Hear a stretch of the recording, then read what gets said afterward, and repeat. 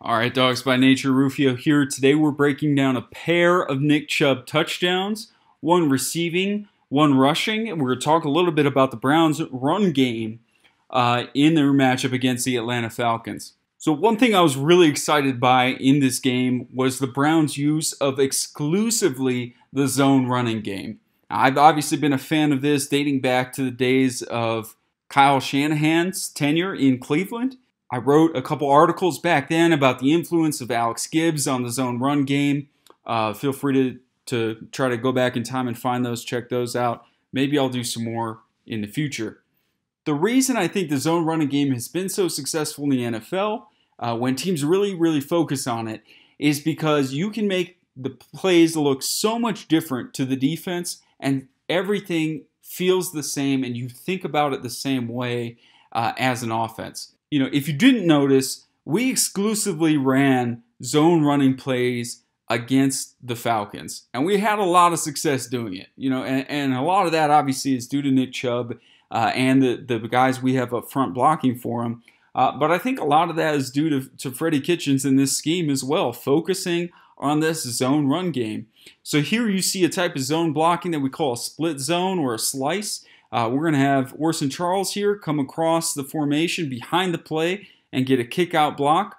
We're going to have the 5 down linemen run a zone play to the right, so they're all moving as a unit. And what they're going to do is determine before the snap, they're looking to double team the down lineman here. And someone is going to work off of that down lineman up to the second level to get a linebacker, kind of depending on how things sort out. You know, the defensive line can sort of stunt to play games and things like that. So we would say both of us, you know, we're going to look to start on this guy here, and we're going to work our way off of him up to 41. And that way, if 41 scrapes over the top, we'd have the guard go get him. And if he stays on the backside of the play, we'd have the tackle kind of push this defensive tackle and then go get up to 41. So on this play, we have Greg Robinson and Joel Bitonio working off of 97 here, this down lineman, and they're headed up to get 59. We have J.C. Tretter, the center, and Kevin Zeitler, the right guard here, working on this tackle and trying to go up to get 55.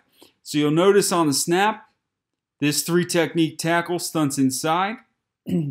That means Zeitler can sort of leave a hand, make sure he's not penetrating through that gap, and Tretter is able to take him head on. Zeitler is then working his way up to the second level. We may have confused assignments here because I don't think anyone's blocking 55. I think Zeitler is on his way up to get this safety at first, and then later realizes, oh man, my guy's inside, I better turn back and try to get him. On the backside again, Bitonio and Robinson here, working a double team off of this down lineman up to 59. We get movement here, so as Bitonio moves to his right, the lineman moves with him. That means Bitonio locks him up. Robinson here ideally would try to push him and shove him past the play. Or if he's too far gone, he's just going to, you know, get into space here and then work his way up to the linebacker, which Robinson does excellent job right there. The split guy, what makes this a split zone is a tight end or a back or someone else is going to come across the formation in the back. Again, we get the kick out on that end man on the line of scrimmage right there. And that is to essentially create a cutback lane. So this play, Chubb is supposed to aim. Usually the aiming point is somewhere, you know, right on this guard's hip here. And he's going to aim in this A-gap and press that. And then if any color, any white shows up in that hole, he is going to break this back to the backside of the run. And so as he starts off, sure enough, at his aiming point, there's a big old defensive tackle staring him right in the face. So he's going to put his right foot in the ground, cut this back to the left, and he should be able to then follow that kick-out block in the backside of the play. And what you're hoping for here is not only a nice kick-out to create a seam as the rest of the line goes to the right, but you're hoping that the linebackers flow with the line. So as the line takes their steps to the right, you're hoping to get the linebackers flowing that way as well. You have them come up into the gaps between linemen, and Chubb can cut back, and the linebackers kind of have a hard time sort of escaping and getting out in time to go make a tackle. In this case, we don't get 55 blocked too well, but Chubb works his magic here and actually has a double cut. So he cuts once, seeing this defensive tackle here. He cuts again, seeing that linebacker pop out there. And Nick Chubb is off to the races for a good 20 yards, finishing that run nice and strong. So that's a split zone play. We ran exclusively zone runs against the Falcons, except for draws, which are really more out of the passing game. And you're going to see some more of them right here. So what do we get? So we get literally the same play. Kitchens said they didn't stop us. We got 20 yards on the first one. Why not dial this thing up right here again? We have the same motion by the wide receiver. There's obviously a number of plays that we can run off of that where the receiver can get the ball and do something with it or become a pitch option. So we have that window dressing on it. And you can see on the snap, this is a false start, but we have the line making their zone blocks, stepping to the right, getting up to the second level to get the backers. And we have Charles again coming behind the formation, ready to get that kick out block. So here it is from the backfield, and you can see Chubb just make his little false start there. But the line, again, is all working to the right with Charles, the kick out, the slice block coming back to the left. Same exact play. So we back up 5 yards, and what does Kitchen do? He dials up the same look, only this time it's from shotgun. And we don't have the receiver orbit motion. We have a stack up here of 2 receivers, so we don't have that receiver to put in motion. But we bring, this time, it is Njoku into the formation to be the slice block to cut behind. Same play. Not a terrible result, but out of shotgun here. And you can see on this play the ability for us to build off of this even further, right? So from the under center version, we have the orbit motion from the wide out. We could do something off of that later.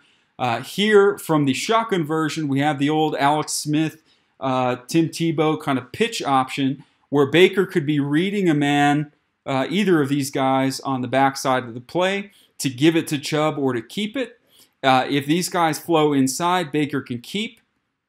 And then Baker could stretch a defense wide with Njoku, instead of being responsible for a kick-out block here, he could actually be the pitch man on that option. So we have that built in if we want it later on. Look for that in the upcoming game. But as it stands, it's a good old split option. It's a play we've been running all game. And we get a good, solid chunk of yards on first down out of it, 3 yards. Not terrible, not exactly what you want.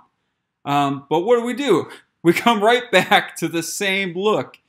It's Njoku coming across for the slice block. We've got Callaway this time. He's not in motion, but he's going to orbit back around the quarterback. Only this time, it's not a run. It is a fake. So we are play action fake here. Play action fake to Callaway behind.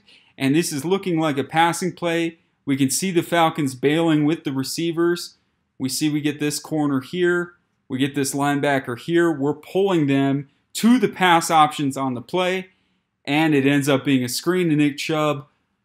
Wide open, easy touchdown. But this fake works because we ran that play into the ground. We ran the split zone into the ground. And now the defense is expecting a play action look off of it. And we kind of fake the fake. So this is a great example, a microcosm of what Kitchens is bringing to the table right now. These are things that look leaps and bounds different, night and day different to the defense, and they are all built off of the same look. Loving what he's doing with this kind of thing. So next we'll break down Nick Chubb's 92-yard touchdown run, but before we go to that, I wanted to show a play that if you were paying attention to the press conferences, Baker said that 92-yard run that we were able to set up, we made it look exactly like a play we ran the previous drive. Well, here's that play we ran the previous drive. We have Jarvis Landry motion into the formation. As I've noted, this is a heavy run tendency for the Browns. Sure enough, we do run it here. And we get a nice chunk of change on this run, but this is almost all Nick Chubb. This is a run that's designed to go to the strong side. This is an inside zone play. It's the same zone blocking principles as that split zone. The aiming points for the linemen in terms of where they want to step are a little bit different. Chubb's aiming points are a little bit different as well. But the principles as to who is blocking who are the same. So again, you see the same kind of double team the down lineman and get up to a linebacker principle. If that linebacker flows one way, Hubbard will get him. If he flows the other way, Zeitler will go and pick him up. So here we see we're able to knock that lineman inside. The linebacker shows to the right, and it's Hubbard's job to go pick him up. He does there. Everybody else is pretty much a hat for a hat in the line. And then on the left of the play, we've got Bitonio and Treader here responsible for 42. So Bitonio with a little light hand inside is still able to redirect and get to his target. So the good part about this play is that for the linemen, the assignments are very much the same, right? We're efficient because we don't have to spend time identifying, against this formation, against this defensive look, who do I block if it's power? Who do I block if it's counter? If it's one of these gap blocked running plays, we have the same assignments. It doesn't matter which play we're running. And that's one of the reasons I love that zone scheme, because we can make these runs look different. We can give a whole bunch of different looks off of this same base, but to the lineman, it's all the same. And that way, instead of exploring the breadth of offensive football in terms of how many different plays can we run, they get to explore depth in terms of, okay, we really only have this one blocking pattern, but I can get to know how to run this against every single look that we're going to be able to see, every single defensive front. We're going to be able to adjust it and pick up different guys if we want and run different looks off of it because we keep everything the same. So again, on this play, we don't have much daylight for Chubb. You can see initially he wants to bounce the run outside. He sees that corner charging in fast, and this is all running back vision, talent, power. Chubb shrugging off one tackle, dragging in another two guys past the first down marker. This run is pretty much all Nick Chubb. Now, ironically, if we get to the 92-yard touchdown run, this is almost all our line and Freddie Kitchens. So you can see here again, we have the same basic structure. We've got this big set with multiple tight ends. We motion Landry into the formation to block the block the safety in the box. Again, heavy run tendency on behalf of the Browns, and we took advantage of that a couple times this game. But this time, instead of running strong and blocking to the strength of the formation, we set it up to go the other way. And of course, we've all seen this a million times by now. Never gets old. Nick Chubb race into the end zone. Well, here's how it happened. So the previous drive, we ran the same formation, same motion. We ran strong. This time, we're going to run weak. So as you can see from the end zone angle, the Falcons have two defenders out here. They have one directly over center and one linebacker back off the line, but pretty much on center as well, maybe right on the inside leg of the center there. But essentially what this means is that we have three blockers. We've set them up to believe this play is going to our left, and we know that we are going to the right. So the offense knows where the play is going. That's a quickness advantage, right? That's an advantage we have right off the snap of the ball to be able to get out to the right.